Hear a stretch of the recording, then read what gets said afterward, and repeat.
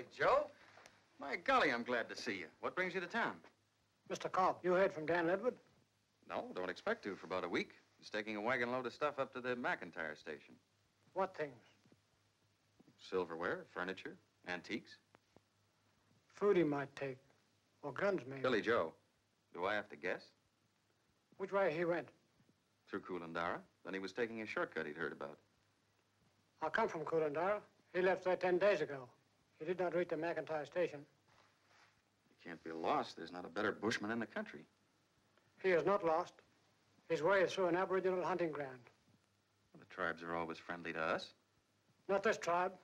They have been taught to hate the whites by one of the tribe, a white man.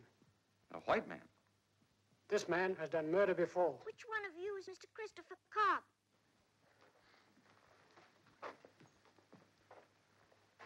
Well, now, I'm Mr. Cobb. To whom do I owe this pleasure? I'm Mary Ann Regnor, Miss Regnor. White man's name is Edward Regnor. He's my father.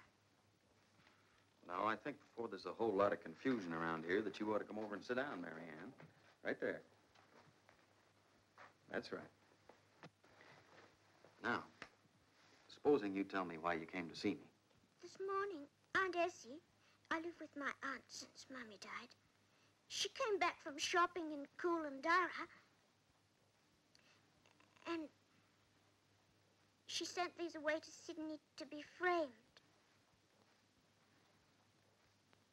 Who's this, Mary Ann? That's my mother, and that one's me. Mm-hmm. I wish there'd been 3 pictures, but Mummy wouldn't even mention Daddy's name. No, why not? I never knew till the other day. She thought he killed a man.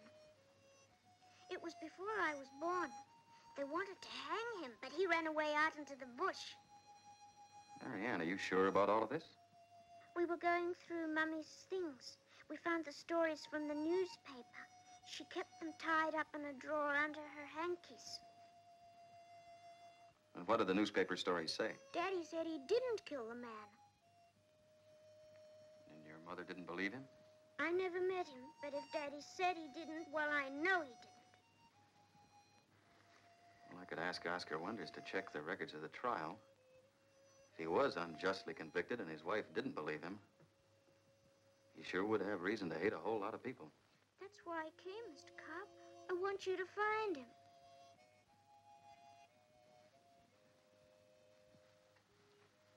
All right, Mary Ann. Can I take this with me? I want to meet him, then maybe he won't hate so much.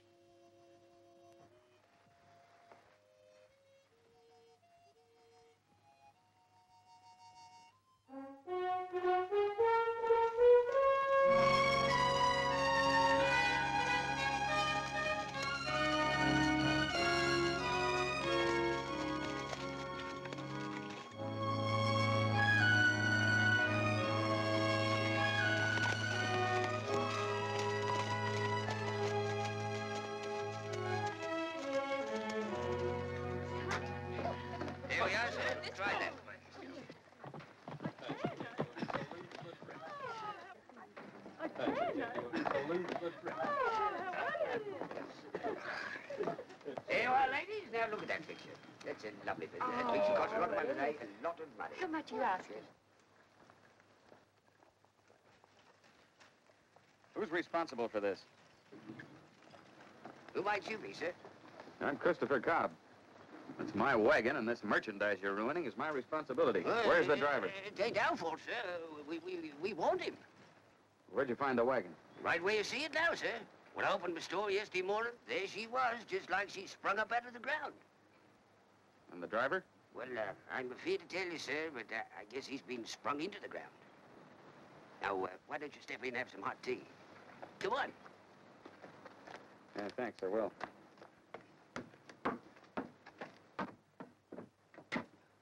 I'd appreciate having that stuff back in the wagon when I come out.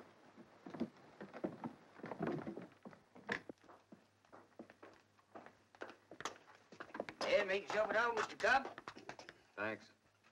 Bring Mr. Cobb a cup of tea, will you? My driver said something he knew about a shortcut to the McIntyre property. Yeah, shortcut to getting your bones bleached. We told him. Can you show me the track? Yeah, it wouldn't do you any good. All he'll find's them wild aborigines and that crazy white fella. What do you know about him? Oh, he's a killer. I've seen too many men go through that country, but I ain't seen too many coming back.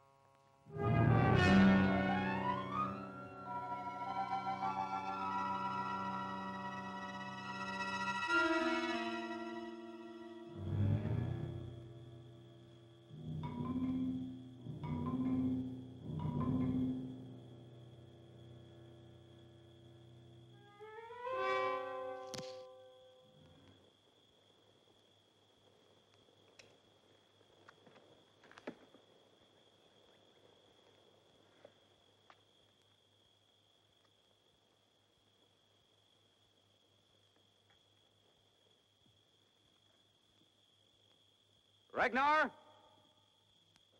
Edwin Ragnar. How do you know my name? It's not unknown. My name's Cobb. Police? No, stage lines and freight shipping. We took your wagon back to the town. Nothing was stolen. It's a little matter of a missing driver.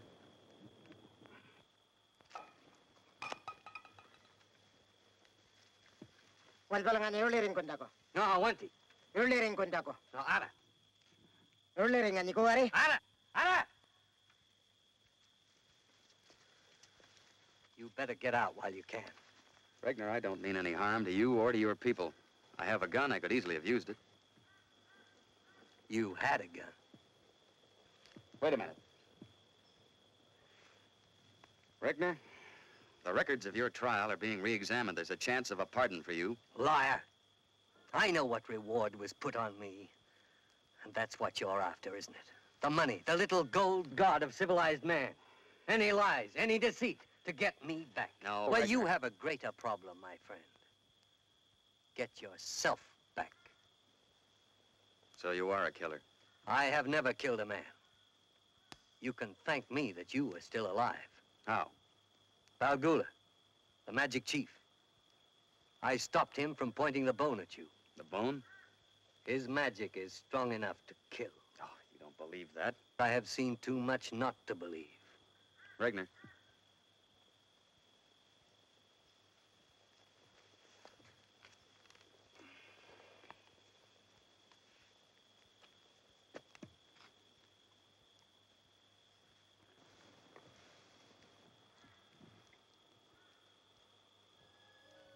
Our 3rd anniversary.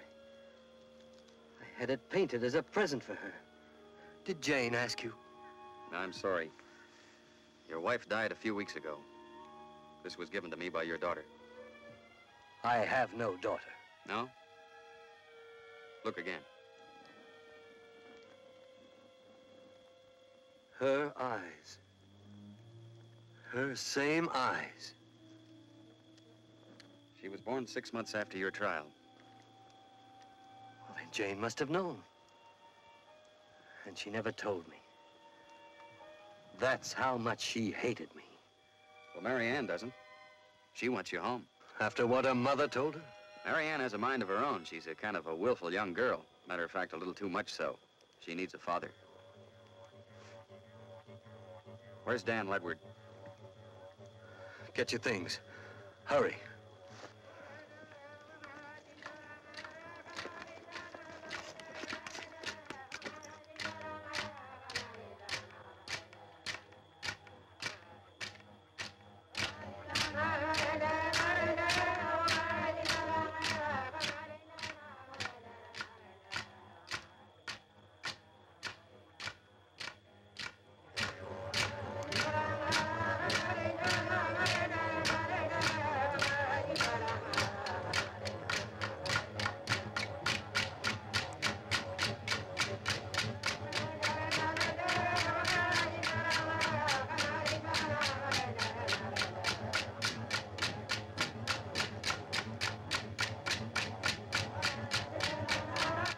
It's a death corroboree.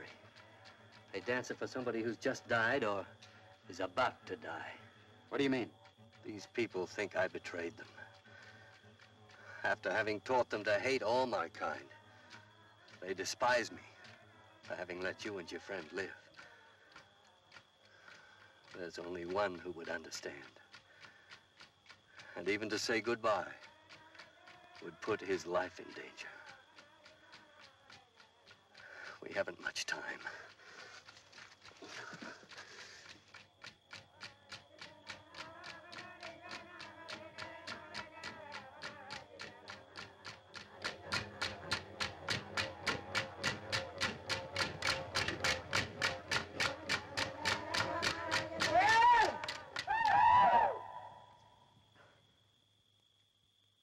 For me.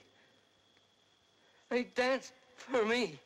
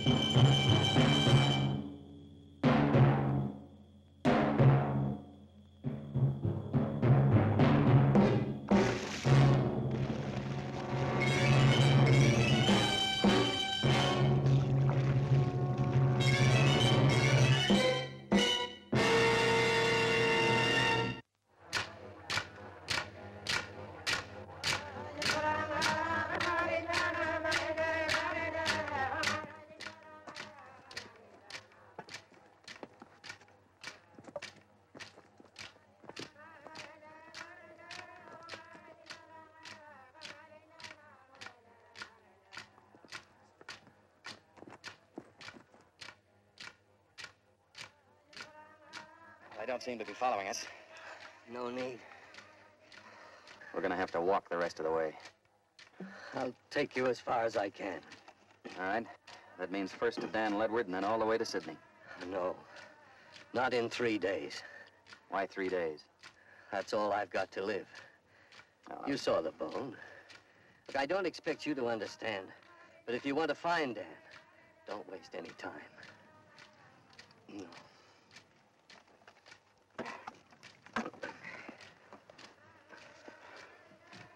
What is this bone? It's made from the forearm of a woman. At one end is a blob of black gum, and to it is attached a cord of human hair. Doesn't sound very dangerous to me. Balgula, the magic chief, made the bone strong. He sang his song, his own song of power. And the strength in him passed along his fingers into the bone and into the cord. It's part of him, as strong as he. The power of black magic is all in the mind of the victim. Yes, that is the civilized theory. The civilized excuse for the mind to shy away from the unacceptable. All right, what's your uncivilized theory? It is a spear of thought. The shadow of the bone passes into the victim's body. So now there are 2 bones. Balgula has one, and the other.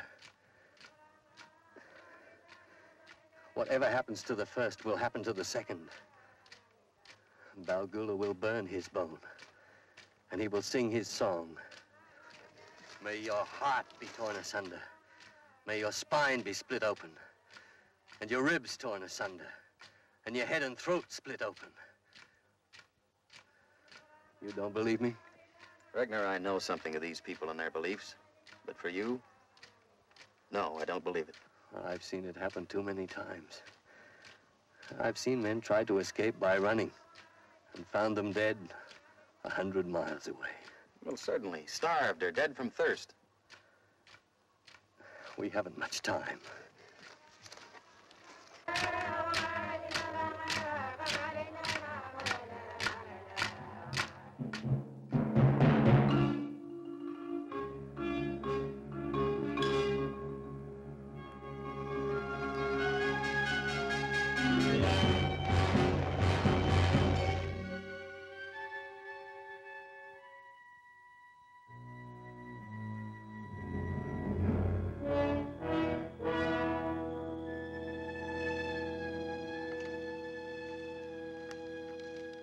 friend of yours you mentioned.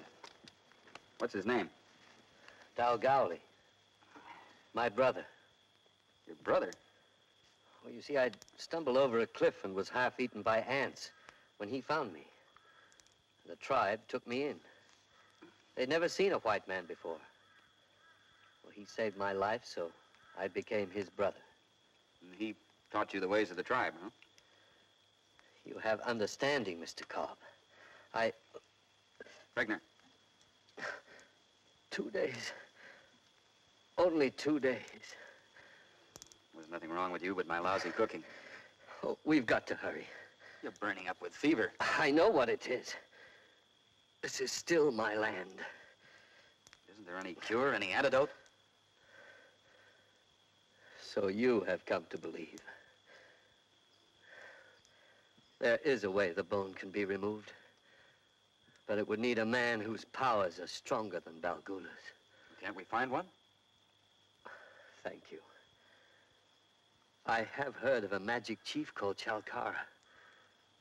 But he's gone walkabout far to the north. Too far.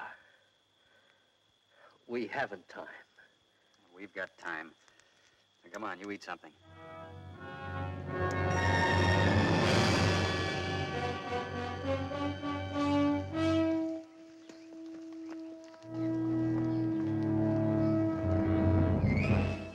This is his trail. Which way is he headed? Toward town? Oh, Coolandara's to the south. Is it a fresh track? A day ago. We can't make it. Come on, you look healthy enough to me.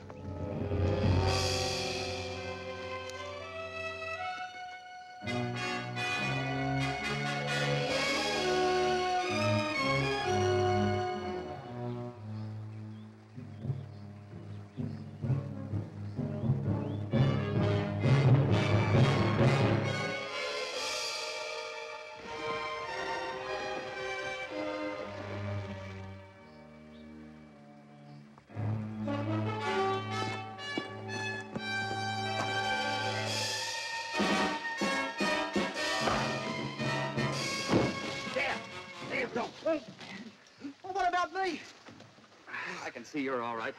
Help me get him down to the water. This no good monkey stole the wagon and left me out here to rot. And now you're treating him He's like... our only chance of staying alive. He's half dead, and if the other half goes, we'll all three rot out here.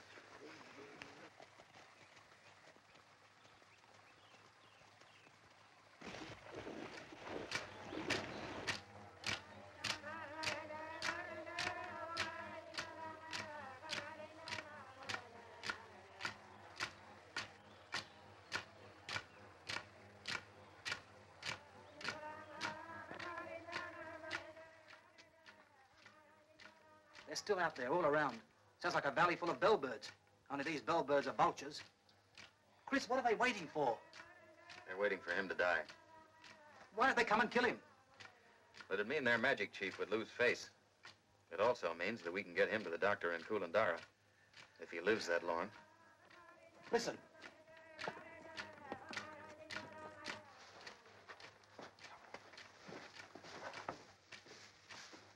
Agula. Oh,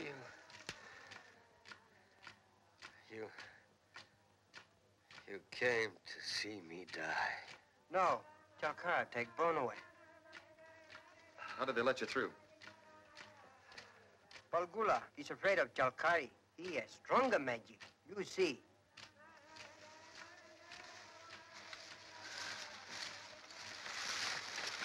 Bonde?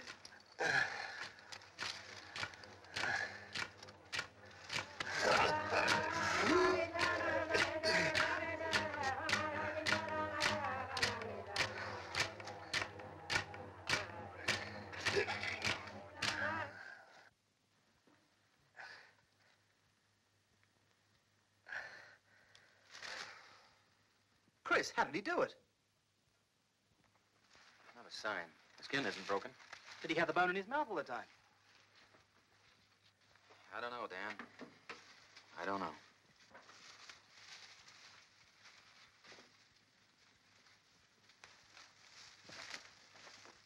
He go with you?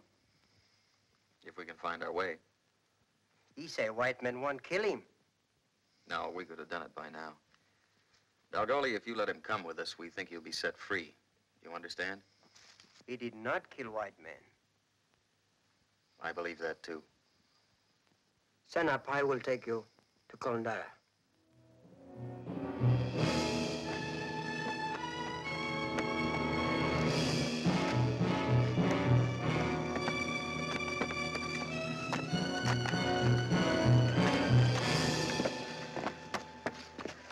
Kolondara. You're a good tracker, Dalgoli. Oh, he's coming with us. We can't leave him here. All right. As a matter of fact, I bet we could find him a job in Sydney. What do you think, Dan? Yeah, sure could be useful. He doesn't understand much English, but he's quick to learn.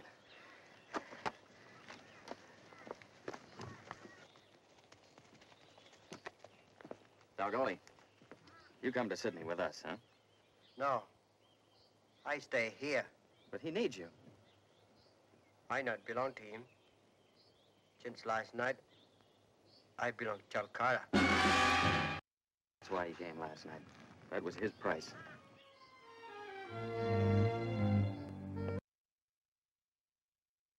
Picture of a civilized gentleman. It's a beauty. Isn't it, Chris? Look at the line. Daddy! Daddy! I made Aunt Nancy drive me over. I wanted to be here when you got here. Why, it's like magic. And it's the only kind of magic I like to see, Mr. Regner. Isn't it, Chris?